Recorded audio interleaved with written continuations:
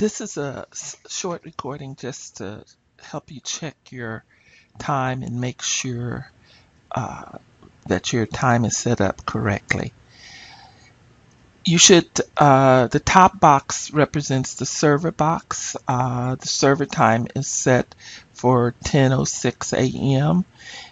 When it says you, it should show the time of where your machine is located. So if you are in the Pacific Northwest, then the time will be the time of the Pacific Northwest. That's so that you can always know the relevant time, uh,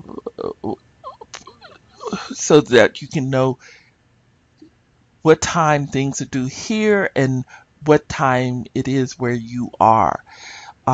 Since I am in the same zone as the server, the time is essentially the same.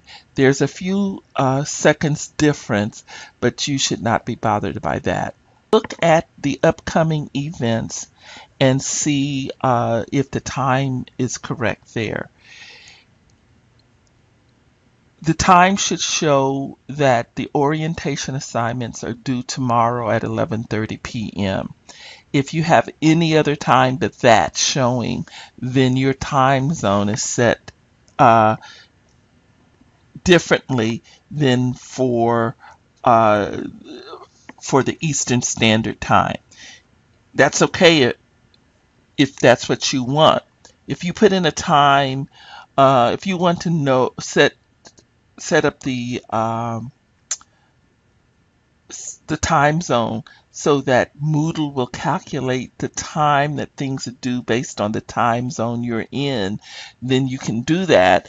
You just need to know that the times will be different than what I say they are in the assignment.